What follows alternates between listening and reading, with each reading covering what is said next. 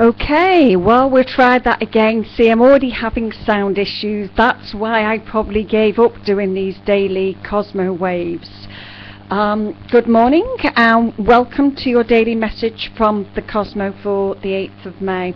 Now, this is just a trial, and I think the other video I've just tried one and the quality and the sound was horrific, not acceptable, and if I can't get the sound correct, it's no good me continuing these, but I've tried a different mic, so we'll see how we go.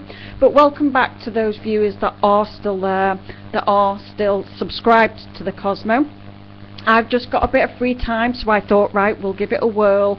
We'll try the daily, since a few people do inbox me and say that they miss what I contributed. The cards, you can't see them clearly because I'm doing it in the evening time on the 7th, and these cards are hand painted by an artist, by a gentleman called Ian Doherty, who is a psychic medium and also an artist, and at some point I will try and put the link below for those that are interested in his cards. Today on the 8th of May, happy Friday to you all.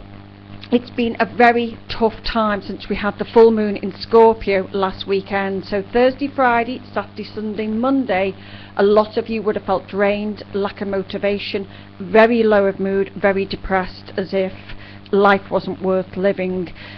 We should be starting to pick up, but this week in particular is a hard week. There's been squares, there's been obstacles.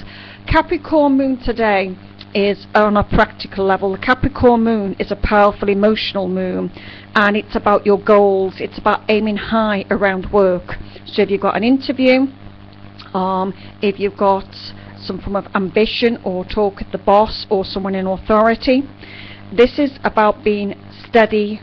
The steady fast goes. This is about going at a slow pace today, because you need to kind of really just pace yourselves, because the goat likes to take things on that steady level. There's a square to Uranus at some point today, so there's a little bit of a bump in the road, and Uranus rules electricity, your identity, your image. It could be something unexpected that you've got to deal with, or a situation or a person today. So slow and steady wins the race. Tackle things one step at a time is probably the best way forwards.